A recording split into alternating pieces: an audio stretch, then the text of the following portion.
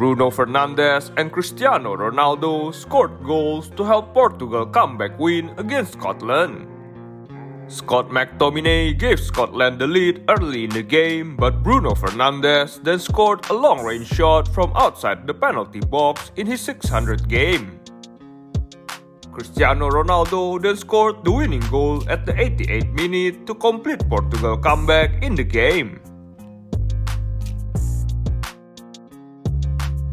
After the game ended, Diogo, Dalot, Bruno Fernandes, Mctominay, and Cristiano Ronaldo all reunited together and showed their respect on each other.